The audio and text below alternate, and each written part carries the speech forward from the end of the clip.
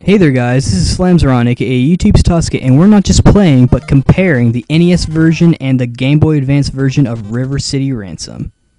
I hold your city captive and Ryan's girlfriend hostage. With my gangs of students and evil bosses, nobody can stop me now. Meet my demands or else. I didn't get to read all that, but okay. River City Ransom. As you can see, this game is very, NES era, 8-bit, everything's 8-bit, the graphics, the look, the music, and this game's a simple beat-em-up. And at the bottom, they say barf, just little running gags of the series. And you can like punch and kick and whatnot, and you can get money from people after you kill them to buy stuff for your character.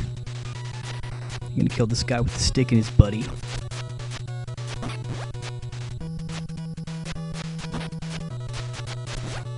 Oh, I totally dodged that. Oh, yeah.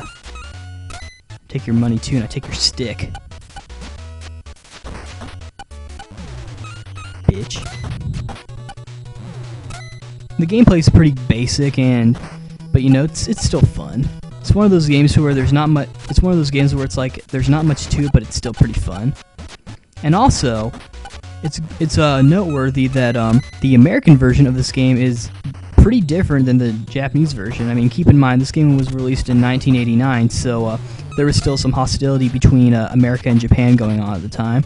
So a lot of changes were made to this game to make it look like an American game, like, the main character Alex, his Japanese name being Kunio, and how he dresses like an American, with the jeans and t-shirt. Stuff's in English. Character names are in English. Die, Mr. Green Shirt. Give me your brass knuckles.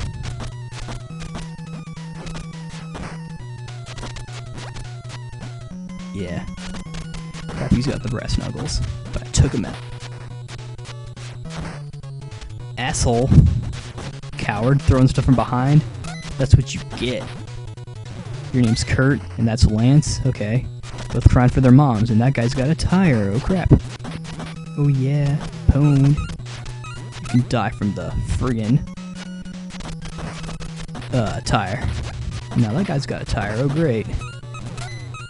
Dirk and Mike, huh? Ooh, trash can. I'm gonna throw that at this guy.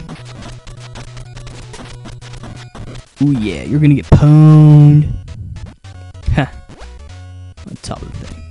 Take that. Ooh. Trash can to the head. That would really hurt. And it's interesting how he lifts it above his head. He must be pretty strong. Reminds me of Noah's Ark. We'll get to that one day.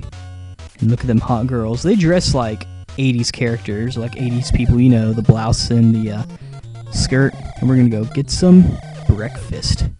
We're gonna drink coffee. I don't like coffee, but it makes you stronger, as you can see.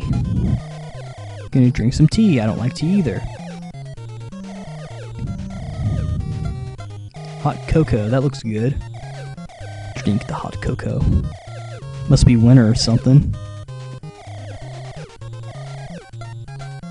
Pancakes. Just like at IHOP. Yummy, yummy, yummy, yummy, yum, yum, yum. I want some waffles. Give me some waffles. Give me some Eggos. How does something like waffles make your agility go up? Doesn't that make you fat? Wouldn't you be slower? Anyway, let's take a look at my stats and see how big they are. Oh yeah, totally. They don't look very big, but numbers are just numbers. Yeah, they're decent. Stats! Okay, let's go kick some ass as we pass the sushi bar. US mail. I think that's funny how it says US mail. In the Japanese version, it probably said either mail or Japanese mail. Barf, says Ralph. Well, we're getting kind of close to the end, so why don't we move on to the Game Boy Advance version after I kill these bitches. Yeah. And here's the Game Boy Advance version. As you can see, it looks a lot better.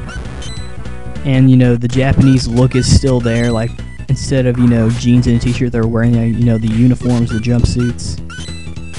The music's better. And now you have special attacks called Dragon Kick. I don't like it, though, so I'm going to get rid of it really quickly. Whoa.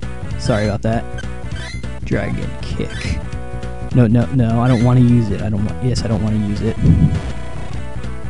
But yeah, the music's better, the graphics are better, it looks like a Japanese game.